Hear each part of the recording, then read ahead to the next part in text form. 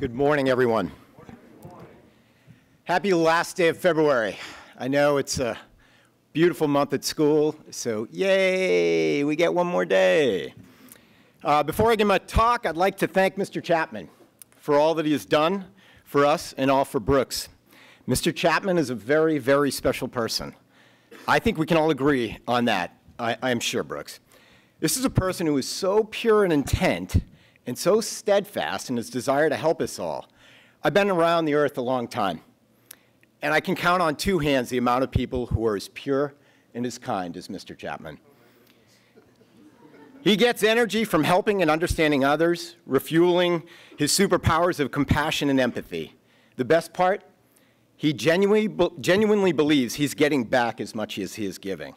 As an old guy in the Beatles named Paul McCartney said, "The love you make is equal to the love you take." Mr. Chapman, as my dad used to say about people he cared very much about, was the bee's knees. So thank you from the bottom of my heart for all that you have done and given to this school, and I look forward to all that you will continue to do. I wouldn't be here in this moment right now had my belief in you and what you're doing in this chapel had been so crystal clear. So I'd like if we could all give Mr. Chapman a round, because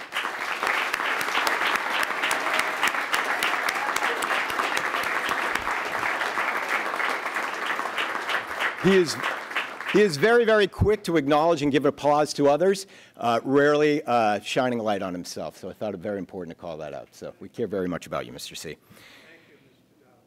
So C. Money and I were talking a scant 2 weeks ago out in front of the chapel. Someone had to bow out of the chapel talk, you know, as is wont to happen because something got in the way or they had an issue. And knowing Big C and feeling like I would run through a brick wall for this young fella, I offered up that I could write a chapel talk, put it in my back pocket, and if the situation ever arose again, he can ask me. Joke's on me. A scant 6 days later, he called me up to action 2 days ago, right, or Monday at chapel.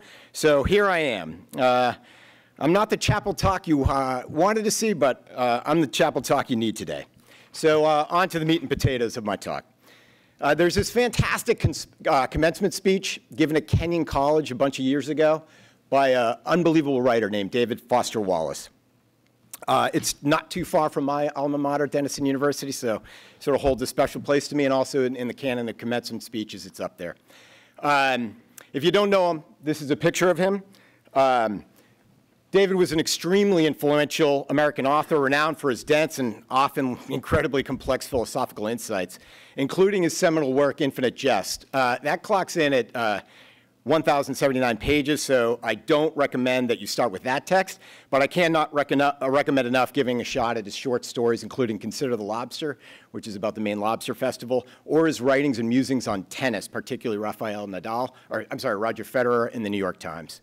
Easy and light bite to read, and just a beautiful, beautiful works. So in this commencement speech, he opens the address with this following parable. There are these two young fish swimming along, and they happen to meet an older fish swimming the other way, who nods at them and says, "Morning, boys, how's the water?" And the two young fish swim on for a bit, and then eventually one of them looks over and says, "What the heck is water?" And so what he's trying to say with this parable, and what I want to explore with this talk, is the significance of sort of being consciously aware of our surroundings and the way we think of and operate within this framework. Wallace emphasizes the importance of choosing how we construct meaning from experience, urging those graduates at Kenyon to be mindful of the default setting of self-centered thinking in life, and to exercise empathy, one of our core school values, and awareness in the mundane aspects of life. This speech is celebrated for its profound insight into the challenges of daily living and the potential for achieving a fulfilling life through conscious thought and empathy for others. And so that is why I'm here today to talk about, to handle one of the bigger challenges of our daily lives on Brooks campus, something that keeps us on autopilot, slowly walking through school, and that is our cell phones.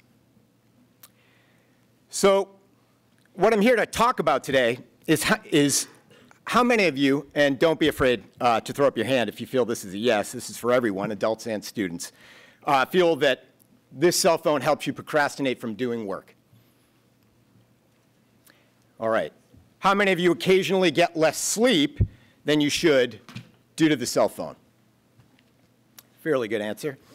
How many of you feel that YouTube, Netflix, Hulu, Amazon Prime, TikTok, Snap, Insta, BeReal, and on and on and on, and Clash of Clans and all mobile games, causes you to put off work until you realize it's getting way too late and you need to get the work done, so you rapid fire pound it out and then try to go to sleep? All right, seems like a pretty good approximation. All right, so thank you so much for all of you for being open and honest. And if you couldn't, that's okay. I want you to know this talk isn't about shaming anyone, and it certainly isn't about me being holier than all of you. I suffer from the same. I sit in the same space. I deal with the same challenges. You're all exceptionally smart and talented and strong individuals. The only thing we have as adults up here and out there is that we were just born before a lot of this. So we have perspective and we have wisdom. I guess we could call our time pre-internet and pre-pandemic, and now you all have grown up post-internet.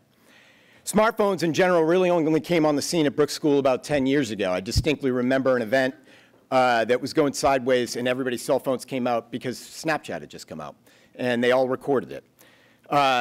So we're all wrestling with this challenge. And I'm not saying before that time it was better. I'm just acknowledging it. I'm here because I care deeply about you all. And I feel like we're all coming around to the fact, adults and students, that smartphones are specifically, and partly a number of applications to the fact, that were developed for smartphones are sort of like what the cigarette industry was when I was your age. The industry knew their product caused health issues, and it kept it a secret and kept promoting it to children and young adults. And I really honestly, hand on heart, want the best for all of us. And so my hope is with this talk to A, make you aware of the trade-off of spending time online can hurt you in whatever you want to do, be, or accomplish, and B, give you some thoughts on how you might be able to break the chains from the onslaught that is the delicious, enticing world of your phone and the internet. So let's break down the science of why we are also entranced by these devices in a way that's easy to understand, and why these applications are basically like ice cream. Firstly, there's the basics of dopamine. Dopamine is a chemical in the brain, for those of you who have taken biology, often called the feel-good neurotransmitter. It's released when you experience something pleasurable, like eating your favorite food, hanging out with friends, or even getting likes on a post online. It motivates you to repeat those behaviors because you want to feel good. So how does social media use this, and how do games use this? Well, the platforms like Instagram, TikTok, and Clash of Clans are designed to trigger these dopamine releases. You may not be able to recall the first time you used social media, but it was a massive rush of dopamine to your brain, like a massive one, very enticing. As you continue to use social media, those dopamine respondents tend to level off or lower down, but we're always chasing that dopamine. And the objective of the games is to keep you engaged and keep you coming back for more. So what they do is use a bunch of tools. The first one's called intermittent rewards. It's kind of like pulling a slot machine. That's why everybody goes to a casino. You don't win every time you pull the lever, but you win often enough to keep you playing. Social media works similarly. You don't find interesting content every time you scroll, but you find it often enough to keep you scrolling. And if you're like me, you scroll and get really, really angry and then put your phone away. This unpredictability is key. If you know every fifth post was interesting, the effect would wear off pretty quickly. But not knowing when the next reward comes keeps you engaged. Likes, comments, sharing, getting a like, it's like a post as a direct reward, triggering that dopamine release. It feels good when others approve or acknowledge what you've shared, encouraging you to post more to get that feeling again. Infinite scroll, which was developed by Facebook 9 years ago, and autoplay, features like keep you from stopping those cues, stopping for a moment and thinking, meaning there's really no natural point for you to pause and decide whether to continue. The objective in design is to keep you engaged longer than you might have intended, always chasing the next dopamine hit from discovering something new and interesting. So there's a psychological aspect of this. Social media taps into the human desire for social connection and validation, something deeply, deeply, deeply needed by your age cohort. By integrating these psychological elements within technological features that exploit our brain's response to dopamine, platforms ensure users stay engaged, often longer than they intended. It's a cycle of anticipation, seeing new notifications, action, scrolling, and reward, finding something enjoyable or receiving social validation. Like mice in a maze, they have us trapped. So wrapping up the science portion of our journey today, Instagram, TikTok, mobile gaming, and similar platforms are engineered to make the experience of using them addictive. They cleverly use the combination of intermittent rewards, dopamine release to keep you scrolling. It's not just about the content itself, but it's about how they present this content that influences your brain chemistry and behavior patterns. Understanding this can help you be more mindful about your use of social media, recognizing when you might be scrolling more out of habit and anticipation of rewards than actual enjoyment or fulfillment. Understanding this, the harm social media can cause, particularly in light of recent state cases against Meta. There's been a lot of litigation recently. About 35 states opened up a case against Meta, particularly because they have the deepest pockets, accusing them of a whole host of indiscretions. There's also, on Monday, there are oral arguments in the Supreme Court about social media as well, and relates to local cases in Florida and Texas.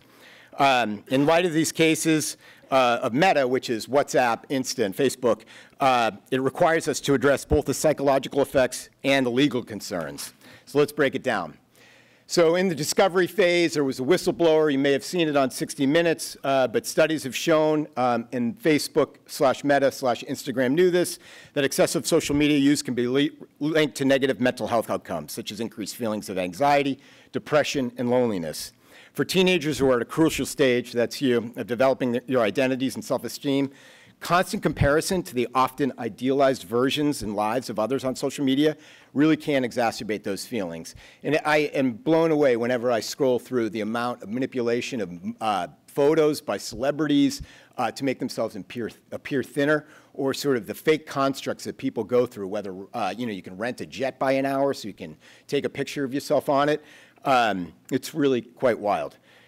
Also, we have sleep disruption. We know all that because I see what time you all go to bed at night, just looking every morning at internet trends. Spending a lot of time on social media, especially before bed, can interfere with sleep patterns. The blue light from screens can suppress the production of melatonin, which helps us sleep and helps our sleep cycle and regulates us and makes it harder to fall asleep. Then we have addiction. The design of social media platforms, leveraging those dopamine-driven feedback loops, which I talked about earlier, can create addictive patterns of behavior. Users may find themselves compulsively checking their devices for updates and notifications, leading to excessive screen time that displaces other activities, like engaging at Brooks. Privacy issues, and this is a huge one. Teenagers, you may not be aware, but to the extent of the personal information that these companies share with each other and share with other products, this can lead to privacy breaches and manipulation through targeted content to you. So now back to the legal concerns against the state cases against Meta.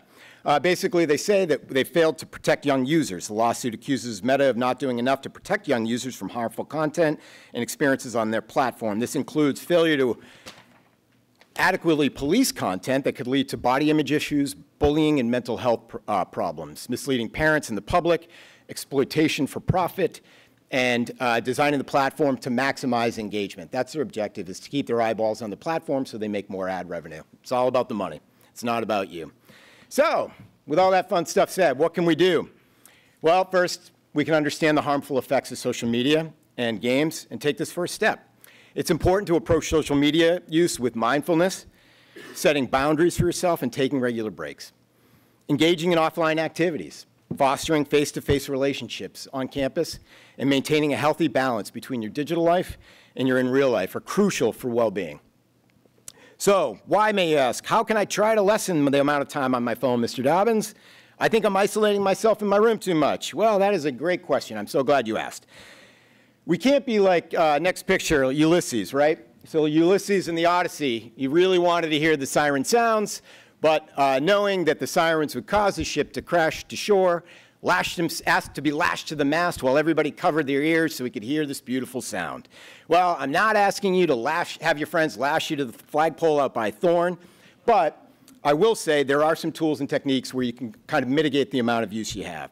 So first of all, if you're trying to study in your room, in the library, in a study hall area, studies have shown putting the phone out of sight will drastically drop the amount of insistence of you picking that phone up. Put it in your backpack, put it in your desk, put it out of sight, and there's a 60% drop in the chance that you might actually use that phone. Gives you more time to focus on your studies and academics, pound it out, then you can finish up, do 10 o'clock check-in, hang out with your friends, talk to them, enjoy yourself, and get to bed at a nice hour. If you're trying to limit the amount of hours on your phone, there's a settings in iPhone and Android where you can buy apps, say how many hours per day you want to be able to use that app, and it can block you. There are also another bunch of apps. The next step, which is pretty drastic, but it's shown to really work, is this sort of digital detox. You delete the apps from your phone.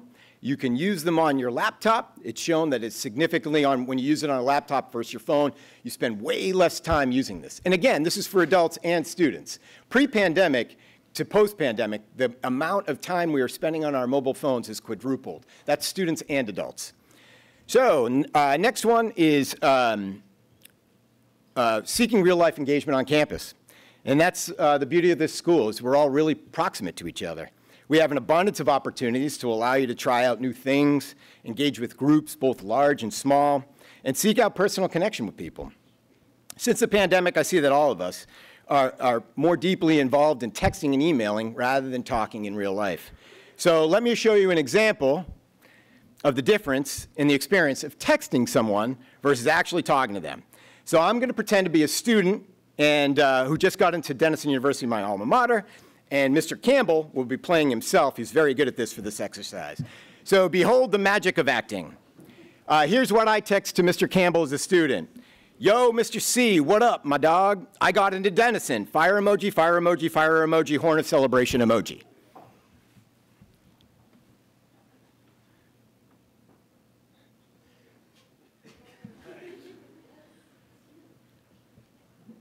So instead of texting, hold on to your hats as well, because we're going to continue to use theatrical suspension of disbelief. So you may see me as a student. I know I don't look like a student, and not a man as old as Cole. So here we go.